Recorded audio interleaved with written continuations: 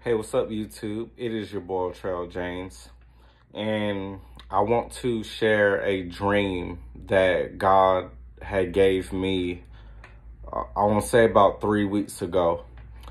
And so 3 weeks ago, when God gave me this dream, I did share this dream on YouTube, but YouTube had took it down. So you'll get the picture of what I'm saying, because we all know that there is these shots that people are getting to avoid catching a certain sickness that is everywhere right now, and that's the cause of everybody wearing masks out in public and at the workplace and everything. So here goes. I had a dream that I went to the doctor to get a regular checkup. And so they tricked me and gave me the V shot. And then when I found out, I was devastated.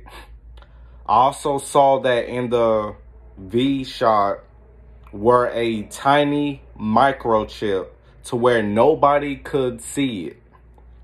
I saw that the microchip became undetectable when someone purposely tried to search for it. I saw that the microchip camouflaged itself into regular DNA when it knew it was being looked at. Then God said to me, I will protect you. I won't let the V-shot harm you.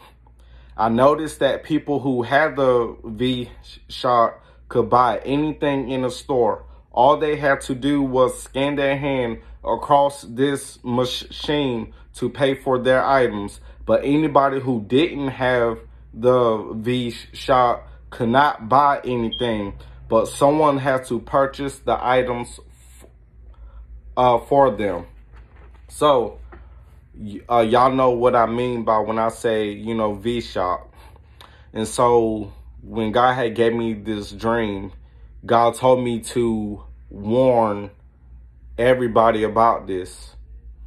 And the reason why I'm warning y'all is because this is something that God don't want people getting. But because of fear of people losing their jobs, losing their families, and not able to buy things and go in certain places, they end up getting it. And because of their fear of getting sick. But I want y'all to know that y'all have to know that y'all can trust God through anything. It doesn't matter how bad the storm looks. It doesn't, matter how loud the storm is. It doesn't, matter what is going on in this world.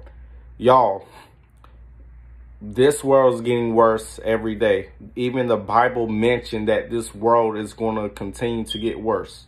And so understand that many people are going to die, and then also there would be, just like the Bible said, many people thrown into prison, and how those people are going to be tried. And so what's best to do in this situation is stand in your faith in God. I understand how fear is so big, and it seems so big, but God is bigger. And so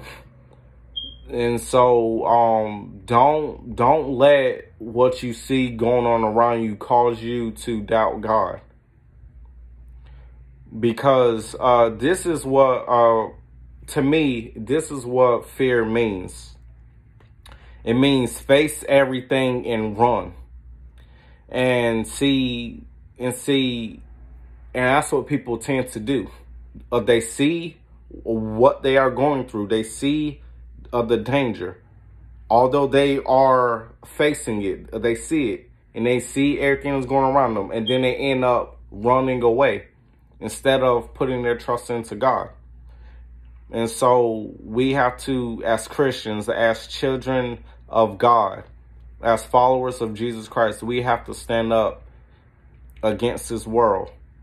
Remember, we are the the salt and light of this world. So we have to stand up against every evil, and we have to declare the name of Jesus Christ.